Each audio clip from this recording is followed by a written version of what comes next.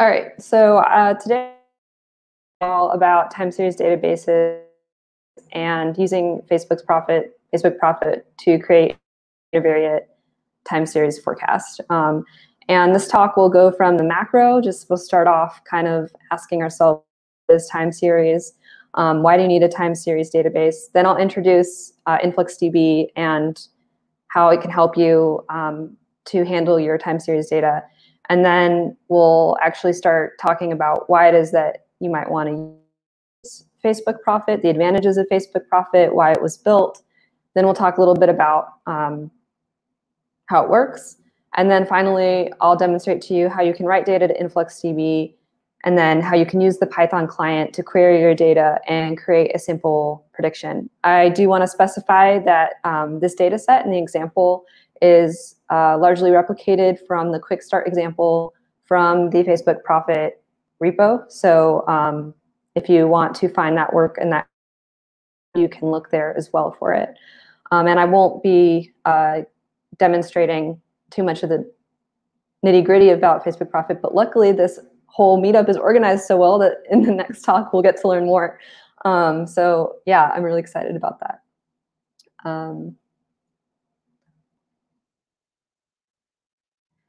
So a little bit about me. As I mentioned, I'm a developer advocate at InfluxData. For those of you who don't know what a developer advocate is, it's someone who tries to represent the community to the company and the company to the community.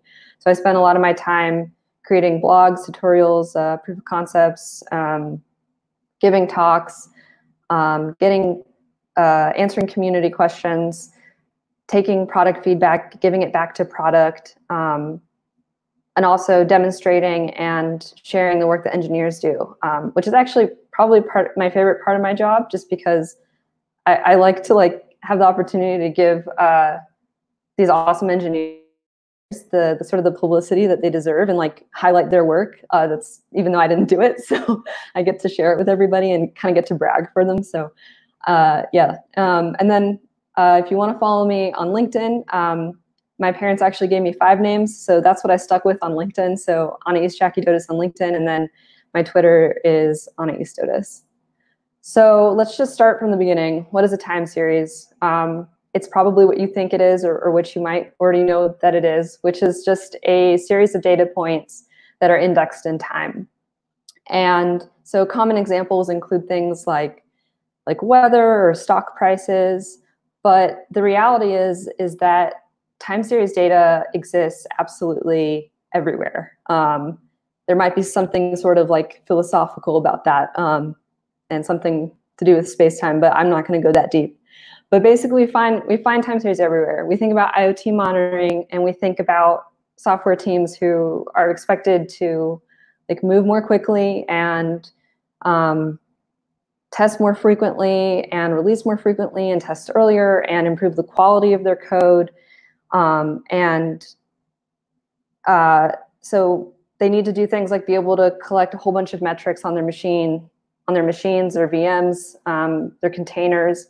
They need to be able to look at system stats. They might need to be able to track third-party integrations. They might need to perform application monitoring. They might need to monitor their CI/CD pipelines. So, sorry, I talked about, yeah. So DevOps monitoring is obviously a huge source of time series data.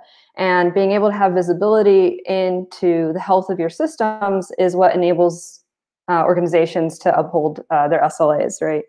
And then when we think about IoT monitoring, I went in reverse, but when we think of IoT monitoring and we think about the fact that there are going to be, what is it? I think it's 25 billion IoT devices, active IoT devices by 2025. I mean, that's insane amount of devices. And when I think IoT, I mostly think sensors, and sensors monitor our physical environment. And so all of that data is also time series data.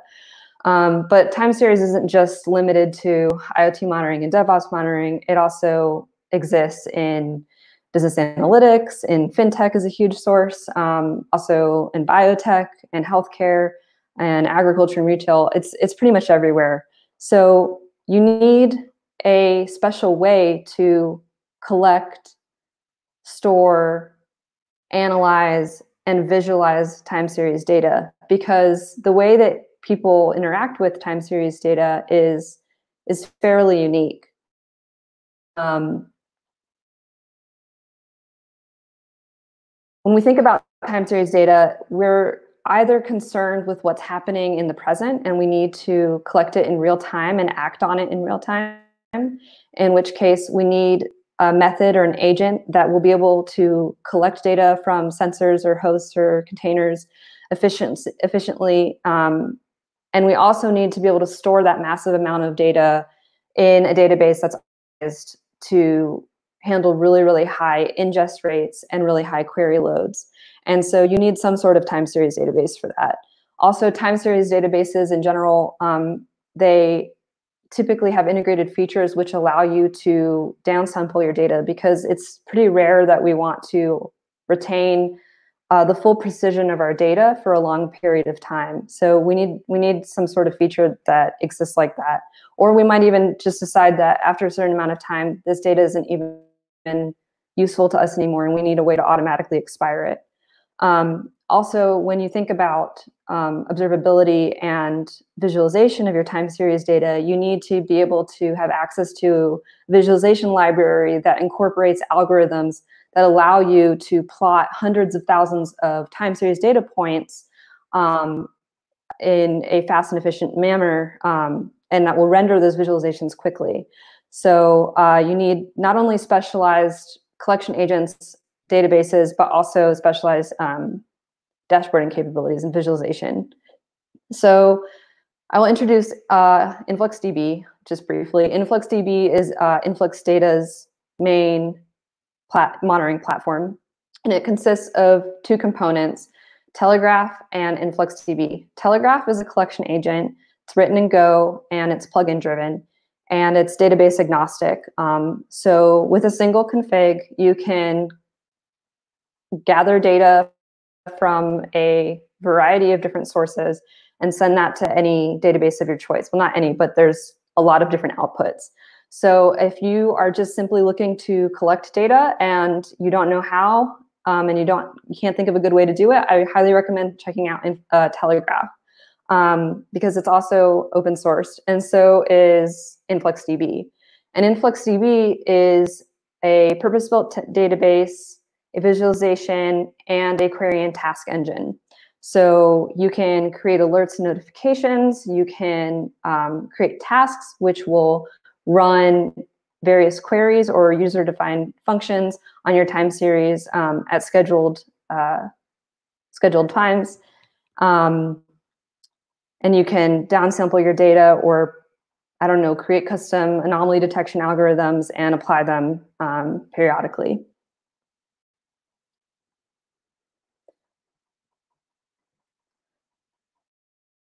So now let's talk about Prophet and what it is, why it was created, and what it aims to achieve. So Prophet was basically created because time series forecasting is hard. To completely automate forecasting techniques is very challenging. And also a lot of traditional forecasting techniques, and statistical techniques, or even neural nets are difficult to tune, or they're oftentimes too inflexible to incorporate useful assumptions or deep domain expertise. So Prophet aimed to first address that problem. Facebook wanted to make a time series forecasting library that would be flexible and easy to tune. And then the second is that time series data is extremely unique. And it's unique because it exhibits this property called autocorrelation, which means that one portion of time series is oftentimes correlated to another portion of itself at a previous time. So that's kind of the definition of seasonality from a math perspective. In other words, like if we think about sales, these sales on one given Friday will probably mirror the same sales on another Friday. And this feature of time series makes it especially tricky to determine what sort of algorithms you should use for forecasting. It makes it really hard to also evaluate the prediction accuracy of your model. For other models, when you try and like predict class, for example, you might be able to use linear regression to make sort of predictions, but you can't actually use linear regression and then use like the RSME or the distance between the residuals between your prediction and a linear regression to model your prediction accuracy, because basically linear regression assumes that your data doesn't have correlation. So you can't actually even use that with time series. So my whole point is that time series is like very different type of data, and a lot of data scientists might not have specific training in time series. And so Prophet wanted to help data scientists and data science departments and organization have access to forecasting algorithm without having to necessarily have this deep domain expertise. And finally, what Facebook Prophet aims to achieve is that because it's easy, the idea is that a lot of people will be able to use it.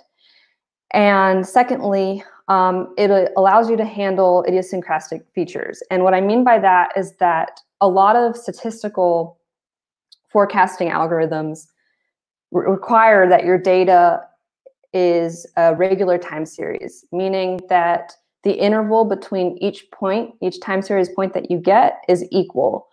But the reality of the situation is that life is messy and that we don't typically have data that's that clean. And so in order to apply a lot of other statistical forecasting methods that depend on the assumption that you have regularly spaced time series, is you need to do a data preparation step beforehand and perform some type of interpolation so that you can convert your regular time series into a regular one. And Facebook Prophet just eliminates that requirement or that step. So that's another way in which it makes it easier. And just by contrast, some algorithms that require that you have regular time series include things like ARIMA or triple exponential smoothing, just to name a few in case those ring a bell. So now let's briefly talk about how Facebook Prophet works. So in essence, it's very similar to double or really triple exponential smoothing in that it takes the regressors of the time series, in other words, the sort of dependent parts of a time series, and it separates them out, the different components of a time series, and then creates predictions for them independently, and then sums them back all up together and to produce your forecast. So the formula is briefly described as y of t, which is our prediction, equals to g of t, which represents little piecewise or linear or logistic parts of our time series, plus the seasonality pattern, s of t, plus h of t, which are any holidays that are given by the user. So for example, if you were looking at sales, maybe you might include holidays, like Thanksgiving and Christmas, et cetera. And then finally, the residuals. And the residuals are just, if you have your original time series and you separate away basically the linear or logistic growth, so the trend, and you separate the seasonality and you separate your holidays, whatever you're left with. So basically kind of noise or errors. So it incorporates all these four elements, makes individual predictions, adds them back up together, and that's how you get your prediction.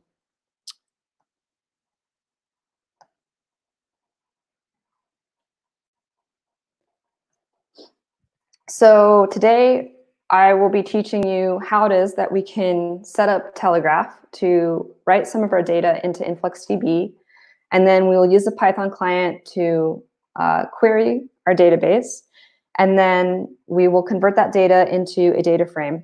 And finally, we will make a forecast with Facebook Prophet.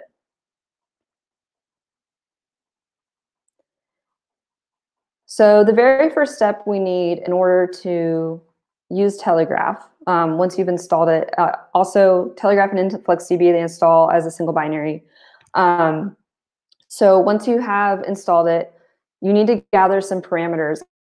And you also need to gather these parameters not only for Telegraph to write data to Influx, but also so that you can use the Python client to query data from your instance. And these include gathering your what is known as your bucket, your token, and your organization. And so this is a view of the InfluxDB UI under the Load Data tab. And you can see we have all of our information there. A bucket is basically where you write your data to.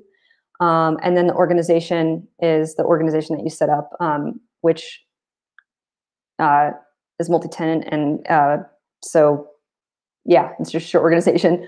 And let's see. So yeah, that's where you'd find all those variables or all that information. Or alternatively, you could also use the CLI to find that. But to run Telegraph, all you do, the first step is to generate a config. And the way that you do that is you specify Telegraph, and then you use the input filter to specify which plugin you want as your input. And we're going to be using the file plugin. And then you also want to specify your output filter, which will be InfluxDB v2. And then you use the config flag and to specify where you want this config to go, and you store it into the configuration file of your choice, which I'm naming profit_data.conf. And then we run Influx, the CLI, and we can pass in our token and our org name and use the bucket find command to actually find our buckets as well this way. So that's just another fun fact. And then to actually run our Telegraph config, we simply pass in our profit_data.conf with the config flag --config. So this is what a Telegraph config looks like. It's pretty simple. If you want to write data to Influx, you simply need to specify the URL where Influx is running. You need to provide your token, your organization, and your bucket.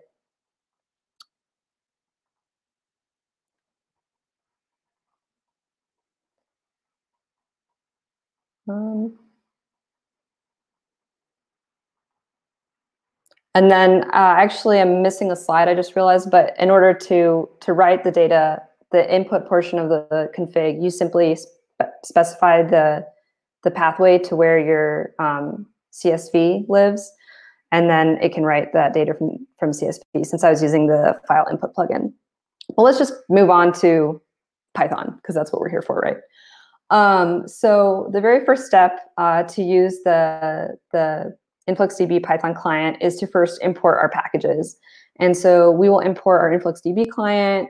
We'll also make sure that we have imported pandas, and we might want to specify the write option for the client as well. And in this case, I will be making my writes synchronously, but you can also make asynchronous writes. And after I've gotten my authorization parameters, and I've stored them in a variable called token, and I also have my URL, and I also have my bucket ID, I can now simply just instantiate the client. And then the next thing I need to do is to generate a query with Flux. And Flux is InfluxData's scripting language designed for querying and analyzing and acting on data. So this query I'm storing it in the variable query, and it looks like the following. I specify from bucket, the bucket that I'm writing my data to, which is Facebook Profit. And then I specify the range from which I want to query my data from. And then I'm going to specify the filters that I want to filter for. And my data set is actually going to be page views on a Wikipedia article of Peyton Manning, who is a football player, and I don't remember for which team, but I probably should know that, but I'm not a huge football fan, so apologies in advance. I guess I'm not a good Texan. Anyways, and then, so I'm going to filter for the views, which is my measurement, and the field, which is Y.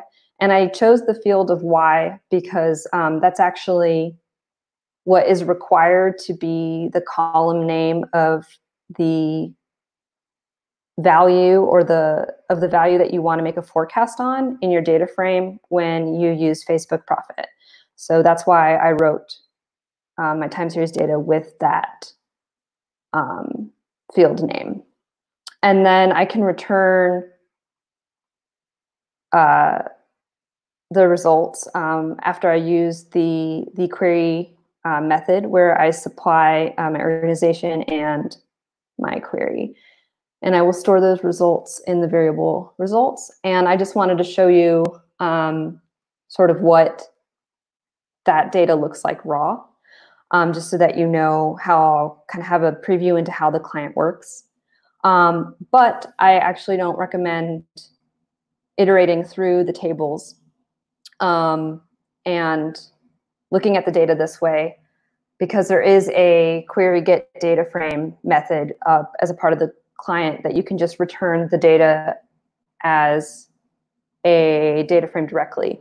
But I did want to share with you what the raw results look like, because it is something that's kind of unique to Influx, in that Influx stores all of the time series data based off of a group key and splits the data sort of into tables. So even though InfluxDB is NoSQL, it has this almost like table relational feel, and Flux allows you to interact with the data in a very similar feeling. And so you can perform things like joins, you can do math across measurements, and you can perform complicated groups. And so that's kind of why I just wanted to kind of demonstrate like the raw results from the client.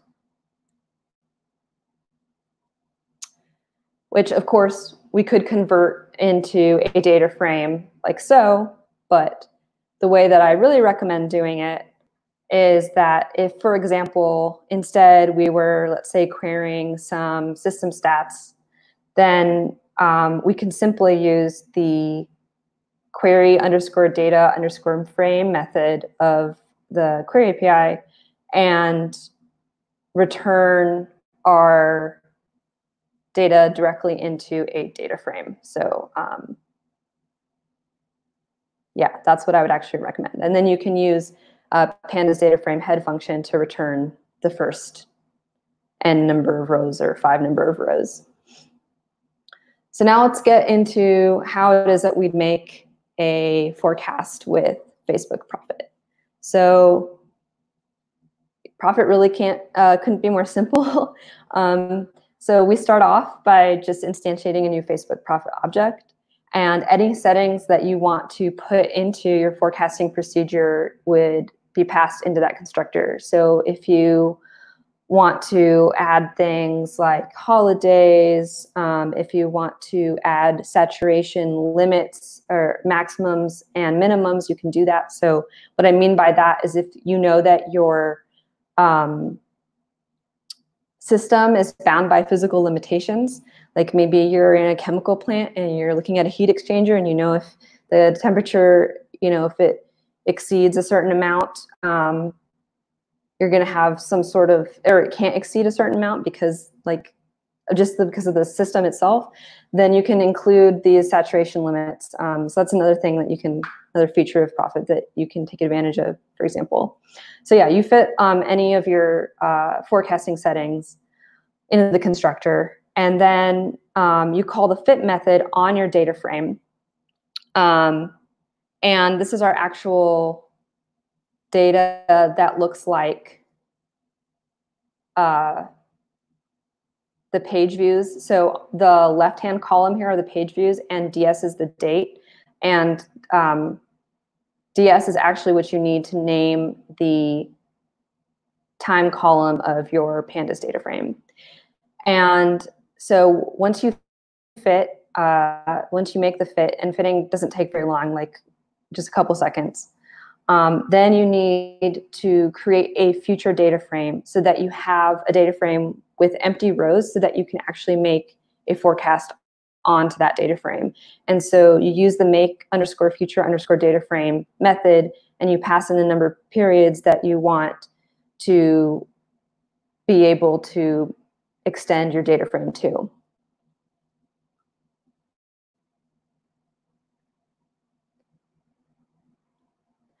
And so if we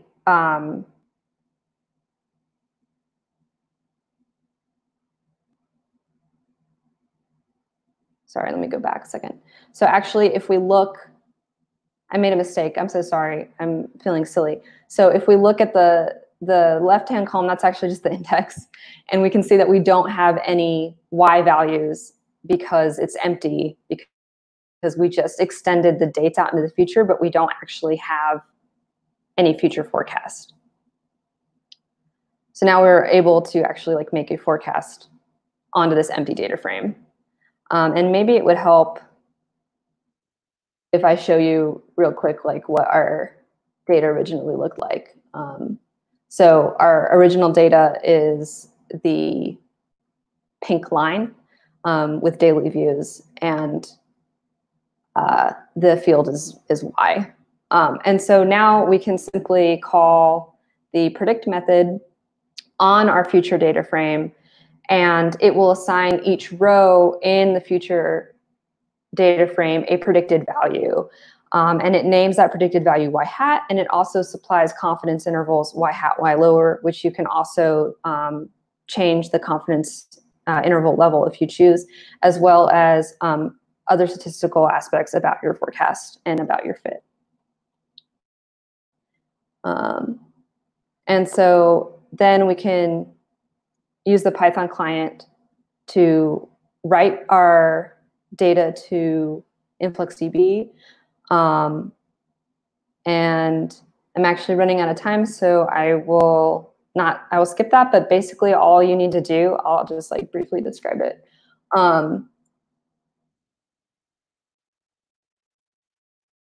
So instead, when you want to write, it would look like client.write_API.write record equal, and then you pass your data frame in as your record, and that's how you write your data to InfluxDB. And you also specify the bucket that you want to write your data to, as well as your measurement, and that's all that you need to do.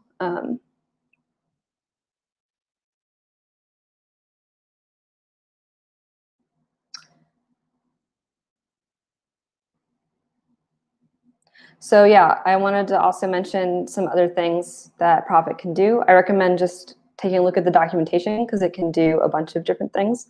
Like I said, you can add holidays, you can create saturation thresholds, you can also adjust the change point prior scale. So what that means is that when Facebook is trying to kind of map out the linear and logistic trends of your time series, it will sample time series at a different scale. So you can either say like take a lot of samples or fewer samples, and that will kind of essentially have the effect of like making your forecast like smoother or not. So that's another really useful tool. And then you can also add multiple regressors to your time series as well. And the way you do that is you simply add another column. So if you had your Y column in your data frame that has your actual values, you would have another column that would just be your regressors. I believe that's how you do it. And then you can make the fit. As long as your predicted, the values that you want to predict on has the column name Y, then you're good.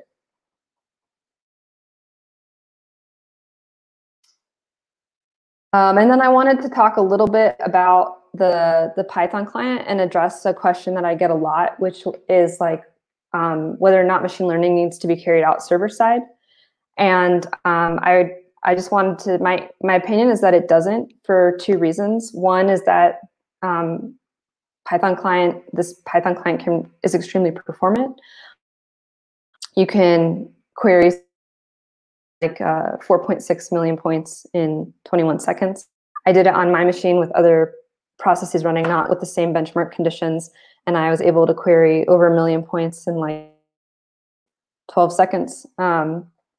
So yeah, it's really fast. And then secondly, I think just in terms of thinking about like what's the best way to maybe execute or apply machine learning in production, I think it makes sense to pull your data out of your time series database in general, because time series databases should really be considered more of a time series data lake, whereas when you want to apply machine learning, you might want to do that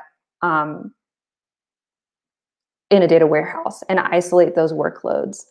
I will say some disadvantages coming back, because I talked a lot about the advantages of Prophet, but some disadvantages include that in order to make a successful forecast, you need to forecast you need to have an entire cycle, ideally. And so that can be a lot of data. Like in contrast, an advantage of using a neural network is that you might be able to save the weights and perform incremental training, which could be a lot more lightweight. So I think those are just some of the pros and cons, but I'm sure we'll learn a lot more about how to use Facebook Prophet in production. But I will say that if you're going to only perform univariate time series forecasting, then you definitely want to use the statistical method, because they outperform neural networks in terms of prediction accuracy.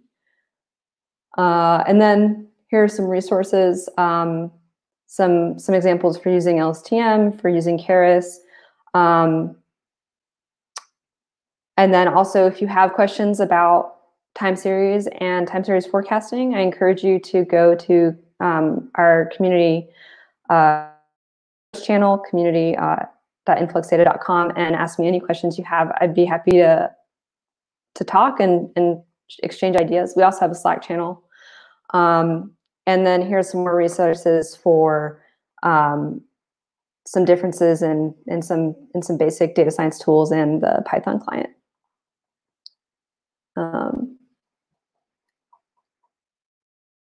Yeah, thank you.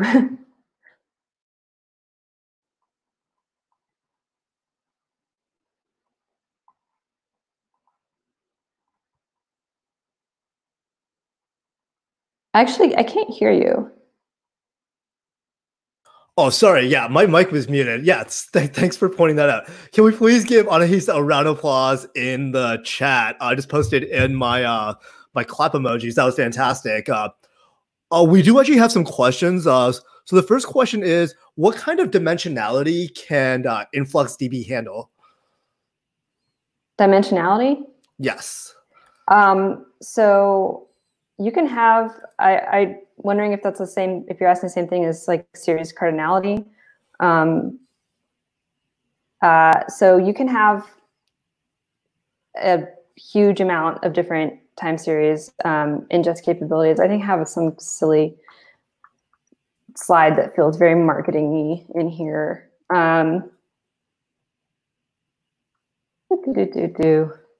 So if you have like a series cardinality of 10,000, then